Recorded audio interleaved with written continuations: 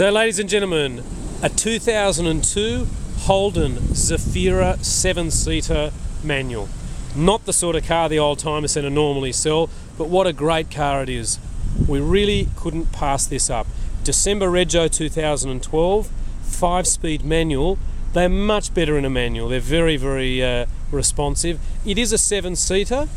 It does have logbooks. It has been a country car from new, and it's 160,000 kilometres. And look, in 10 years, that's nothing. You get airbags, ABS brakes, huge amount of room in them, super reliable, and a very, very easy car to maintain.